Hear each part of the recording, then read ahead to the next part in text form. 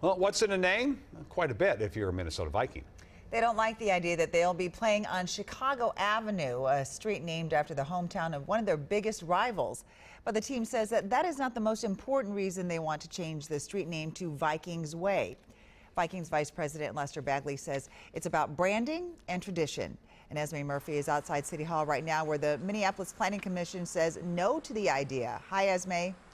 Hey there, Amelia. A stunning no vote by the Minnesota Planning Commission, but I will tell you, or the Minneapolis Planning Commission, but I will tell you this is not a done deal. The Planning Commission just has one council member on it. The Vikings can still appeal this to a council committee, the Planning and Zoning Committee, as well as the full city council, and the Vikings are saying they plan to do just that. Now, a little bit of history here.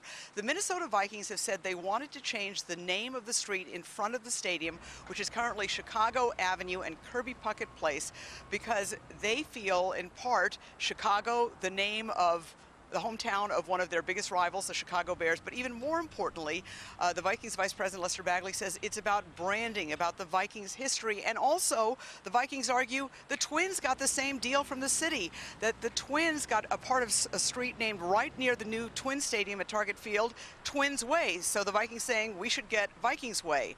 Now, City Council member Jacob Fry, who represents downtown, has said that he does not want to see any name change until the Vikings guarantee full and free access to all events around the stadium in the Commons area, even to those people who do not have a game ticket. We're not going to randomly give away a street name change.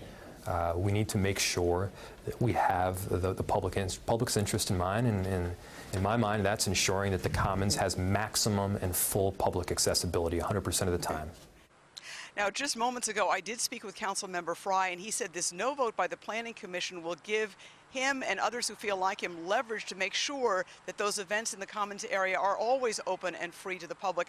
A quick footnote about Kirby Puckett Place, because that's also what the Vikings want to change. That name, obviously, that street name named after the Twins great. That is actually not a hang-up here. Apparently, the Twins, the Vikings, and the Puckett family all agree that that name should be taken down because there is another Kirby Puckett Place that's been there since 2014 right in front of Target Field. Well, Esme, what are they talking about when they say public access to events outside the stadium? Well, the interesting thing is that is what Jacob Fry, the council member, says is the holdup. I talked to Vikings Vice President Lester Bagley earlier today, and he said that's already a done deal as far as he's concerned, that every game day there will be all of these events for families and kids. People, the military will be honored. He says all of those events will be free and open to the public, even for people without a ticket. So I think you're going to see some negotiating here, and this issue eventually will move forward. All right. Thank you, Esme.